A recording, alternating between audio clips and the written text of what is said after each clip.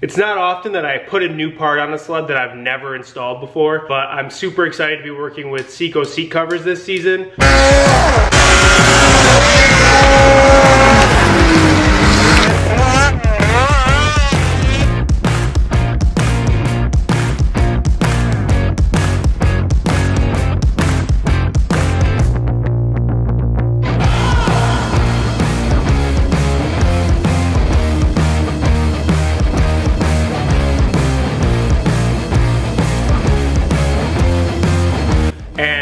Totally custom seat cover that I'm going to be putting on my Assault. I think the color combo is going to really tie it together great. So this is the rough look at it. Obviously it's not installed yet.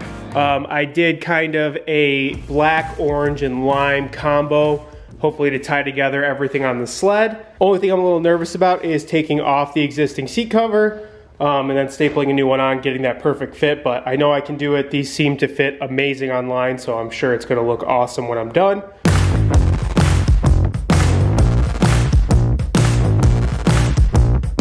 To remove the seat cover, I kept it simple and just used a set of needle nose pliers and a flathead.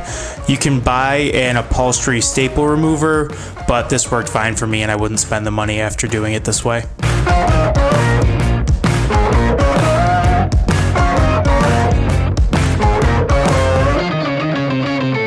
So you didn't hear this from me, but this is just a staple gun from Walmart. I think it cost me like $35. I'm gonna try to match up a similar size staple to what was already in it. Looks like this middle size is the most similar. I thought about maybe going with bigger, but I wanna make sure like the fit overall is pretty similar to what was on it. So I'm not gonna go with a bigger size. These should be good, and we will see how this super cheap staple gun works.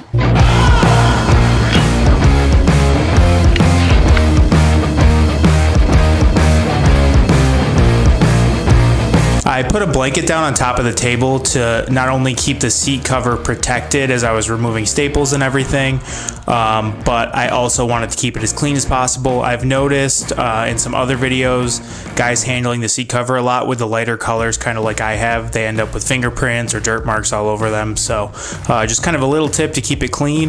I think once you're using the seat cover, other than like mud splashing up on it, there shouldn't be too many instances where you're touching it with anything too dirty, and I'm more okay with normal wear and tear putting stains in the seat cover than I am with just installing it and putting stains in the seat cover. So if you cheap out like me and get a really cheap staple gun, I would use a smaller staple. So the pack I got had 1/4 inch, 3/8 inch, and 1/2 inch staples. I tried to use the 3/8 originally and they wouldn't go through the plastic. They did go right into wood. I tried them out just to be sure. But the 1/4 inch seems to work best. And if you get spots like this, like on the front and back or on the corners, you can always just double them up to make sure it really bites. Or, you know, you could spend more money on a staple gun, but we're already into the project, so we're just gonna run with it like this.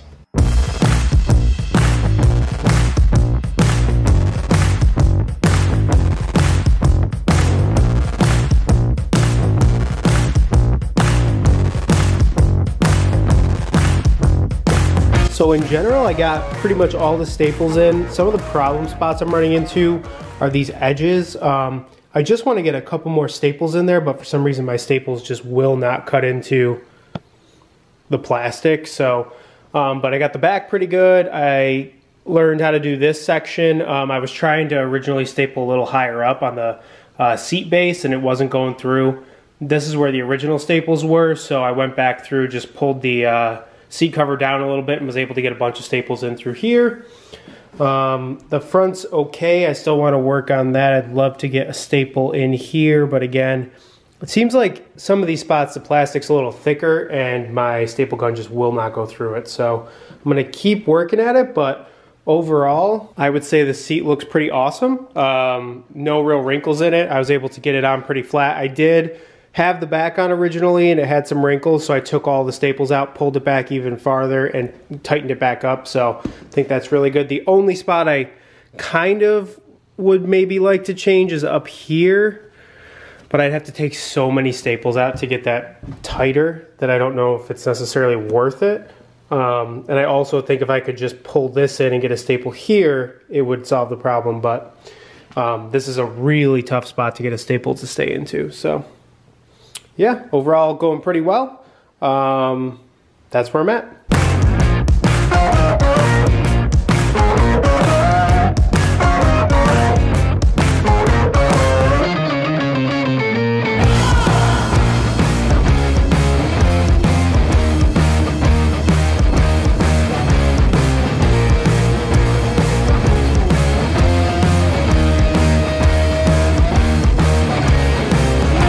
Alright, I would say I'm pretty good with all the staples I have in. I got a couple more in these spots. I figured that was going to be kind of a high traffic area, so both sides have like 2 to 3 just to make sure that it really holds.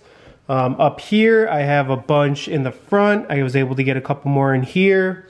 Back looks pretty good. The only thing I'm interested in is I don't really know with this fabric here if I should like trim it, but I'm going to leave it for now and see if the seat can still lock with it in there. And if that's the case, I'm just going to leave it. The biggest tip I can give you is get the staple gun really flat and make sure it's not going to move at all. With mine, if it just even nudges a little bit, the staple doesn't go all the way in. So if you can get the seat really still and put pressure on it to make sure the staple gun doesn't move, it'll bury the staple right in the seat. If it moves even a little bit, the staple's not going to go all the way in, you're going to have to redo it.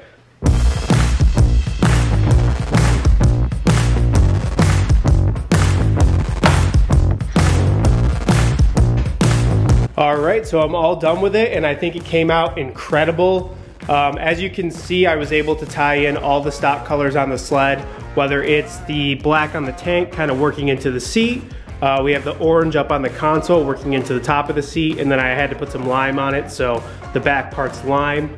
I figured I would do a black stripe across the top to kind of tie into this black section, and then I did the neon stripes across the whole back to tie in with that neon section down there. I think it really makes the sled pop. It makes it look super custom, and I'm so happy with how it turned out. So thankful to Seco for working with me this season. It's awesome. They have a great product. You can customize it to any spec you want, and it's also going to offer more grip to really make sure your legs are connected to the sled. We all know when we go through those moguls, we can feel ourselves slipping off sometimes. Some guys do like a foothold type thing to try to help that, but if you can grip the seat a little bit better with your legs, it's gonna help you stay more connected to the sled. And it just adds an awesome option as far as customizing your sled goes. I think whenever I see a sled with a custom seat cover, it stands out more than any other sled. So thanks again to them for working with me. Check their website out. You can customize your seat in any number of ways. There's all sorts of different panels, like I went through mine with you guys, to make it look however you want. You don't have to get the ribs if you don't want to. Just whatever you're feeling, whatever you think is gonna look the best on your sled, they can offer it. So I appreciate you guys watching, and I will see you in the next one.